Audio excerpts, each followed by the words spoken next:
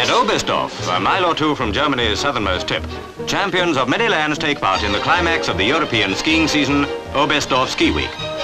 They're all striving to beat the world record jump of 456 feet, set up by Tony Loerio in 1951. And 20,000 people are here to watch them try. Ski jumping at Oberstdorf has developed to the point where it's more like gliding than jumping.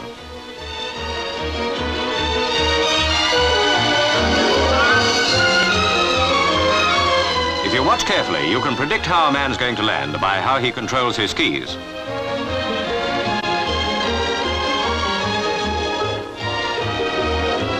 See what I mean? Now watch this chap, the same again.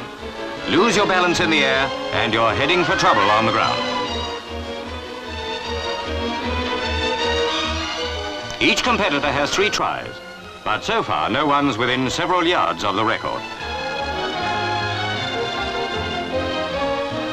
Austria's Willi, a recent winner at Partenkirchen, comes to grief in the worst crash of the day, losing his skis completely.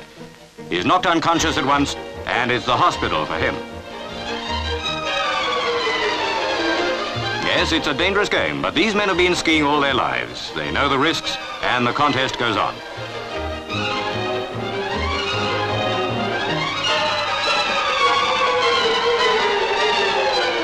This is the German-style Recknagel, who carries off the prize with 3 brilliant jumps, averaging nearly 6 feet more than his nearest rival, Dasher of Switzerland. Recknagel's best is 444 feet, and that's an awful long way to jump and still be upright when you land.